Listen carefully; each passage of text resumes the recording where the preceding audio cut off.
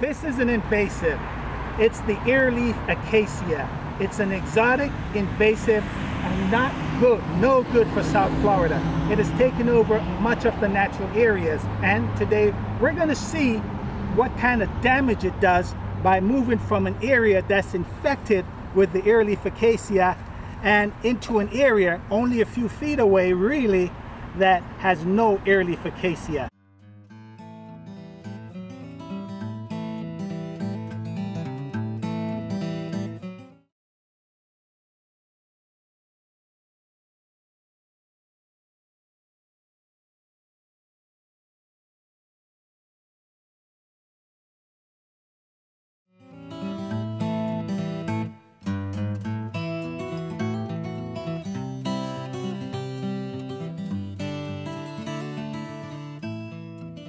The soil.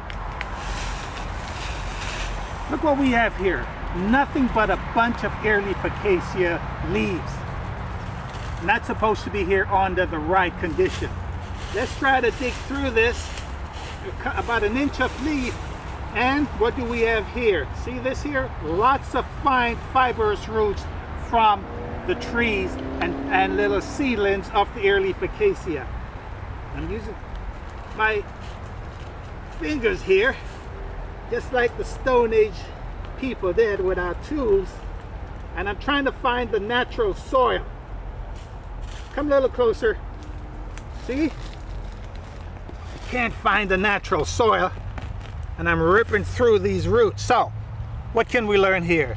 The roots here from the Earleaf Acacia is forming a barrier, and you notice here, there is not really nothing else that grows here. Let's keep going. We got to get past these Earleaf Acacia, and we've just broken free of the area that is predominantly Earleaf Acacia, and now we're into the natural little jog here,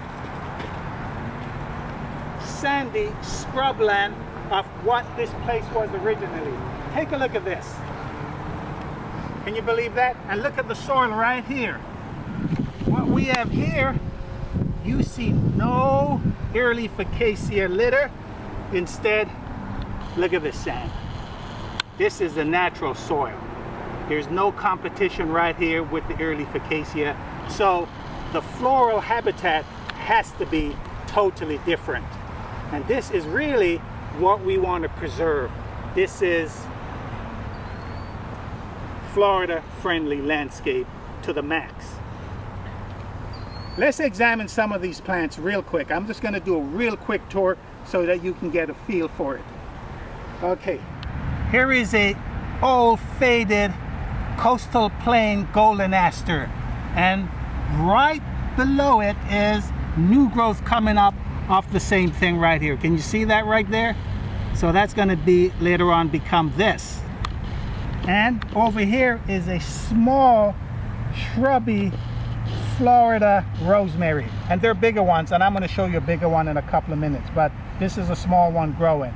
And right over here, just coming out of the soil right here, just coming out, is a saw palmetto. See that? And of course that will get bigger and can form massive ground covers. As we move down here, bunch of saw palmetto here, all of this Florida rosemary. And I want to show you something. We have an oak. This is a live oak. We have more Florida rosemary, and watch it. See this right here? Another Earleaf Acacia, a young one that is trying to take over.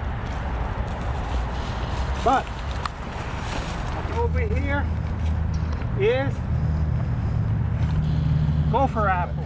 This is a gopher apple right here, and it does produce a fruit that the gopher tortoises, they just love this. So subsistent meal, or probably a main course for gopher tortoises. Here's another beautiful sight. What we have here are some bromeliads that are embedded into the ground, but they probably came from the oak above, fell, and look what we have here. See this? Isn't this beautiful? This is a native bromeliad right here. A couple of them, maybe 2 or 3 together. We separate them. And they normally grow in trees, by the way, but a lot of bromeliads can do fine as terrestrial plants. And this is a single plant right here. Isn't that beautiful?